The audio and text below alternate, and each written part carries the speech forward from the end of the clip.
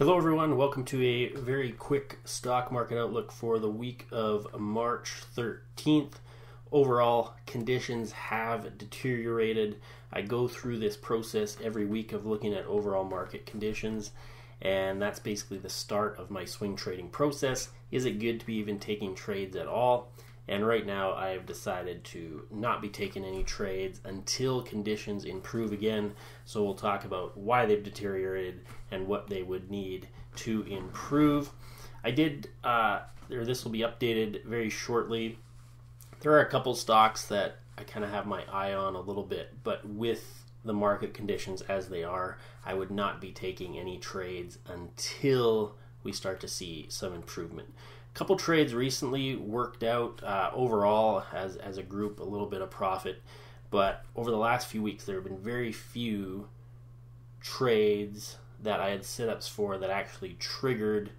So overall, it's been a pretty quiet market coming into this, so not too much heavy exposure if you kind of follow my methods.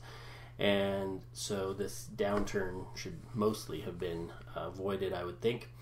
And yeah, so let's get to what is happening. This is just a overall view of a few different markets. We have the NASDAQ 100, the S&P 500, Canadian index, the Russell 2000 small cap stocks, the NYSE composite, which is the most comprehensive index on this page.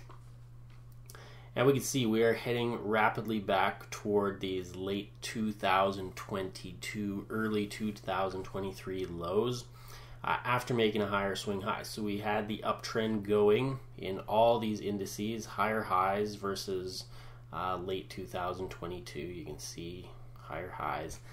And that is now going to be in jeopardy in all of these. If we get back to these lows, it doesn't mean that we can't, turn around and head higher right again, but from a kind of risk-reward perspective, I'll usually back off and wait for the trend.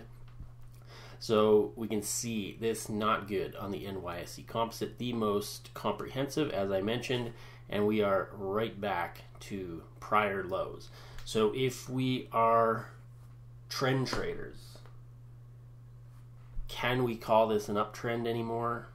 Not in my books. At least it's very much in conflict, because now we've all come all the way back to the lows. So you have selling strength here matching the buying strength that pushed it up, and the sell-off was a little quicker.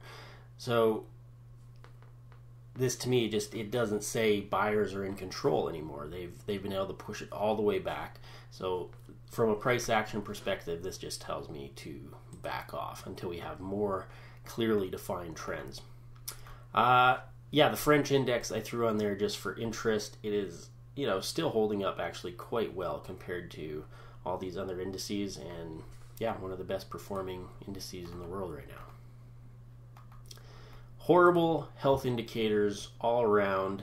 You can see only about 16% of the S&P 500 is above its 50-day moving average. 23% of all U.S. stocks are above their 50-day moving average. That is just a very crude measure of how many stocks are in uptrends. A lot easier to make money when you're buying and stocks are in uptrends. Right now, very few are, so it's going to be tougher to make money on the long side. So this horrible volume, not really important to me at the moment. My cutoff is usually 2%. This is daily percentage movement on the S&P. 2% drops are more indicative of downtrending market behavior, and we've had a whole bunch right on the cusp. 3 last week, not quite over 2%, but that is not good. That is more downtrending behavior as opposed to uptrending behavior, where we have very small movement each day, and we generally do not get these big intraday drops or single day drops. So this also bad. This one, I didn't put a thumbs down on it. We are trending lower, but it is holding up a little bit better actually than the S&P 500. We've dropped below this point, and that would be this point on the NYSE, and we're just holding a little bit above it. So it's actually holding up a tiny bit better than the NYSE than the S&P 500 is. And this is the NYSE advanced decline line, and it is holding up a little bit better than the S&P 500, but it is still trending lower, so it's not good either. This also a thumbs down. We had a 90% downside day, or you could think of it a different way, as it's shown on this chart, is a less than 10% upside day. That means less than 10% of the volume that occurred on the NYSE was in stocks that were moving up on the New York Stock Exchange. That is a very bearish type tone, where pretty much all the volume going through is in stocks that are dropping. So ugly. Let's look at the sectors on the move, and this pretty much tells the story of why we should be staying out at the moment. Everything in the red, nothing really holding up well at all last week, or even over the last month now. All those gains erased. If we look at all three of these time frames, there are a couple that are in the upper half on all three. We have industrials, energy, and technology. So technology, the best performer over the last 3 months. Industrials, second. Energy in the top sort of area there as well. Consumer cyclicals, top over the 3 months, but it's down near the bottom of the 1 week and 1 month performance. So very few things holding up well at the moment. So technology, industrials, energy. But again, this is not an environment I want to be buying in. So until conditions start to improve, what would that mean? Basically, all these things have to start moving up. We need this to move back above the 50. We need these to get back to small levels. We can't be having 2% drops and be expecting to make a lot of money on the upside.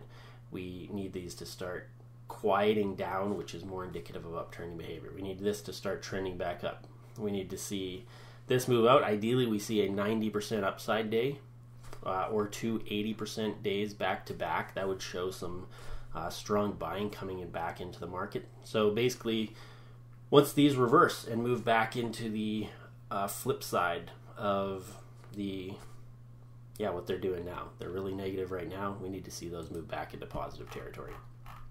So what will I be doing this week? Probably just relaxing until those conditions turn favorable again. No long swing trades for me. I day trade stocks and Forex, and that's the nice thing about day trading, is that there's always something to trade every day, whereas with swing trading we definitely have these periods of action followed by sometimes long periods of inaction. So if you're interested in day trading, you can check out the methods there. So that's it for this week. Stay safe out there.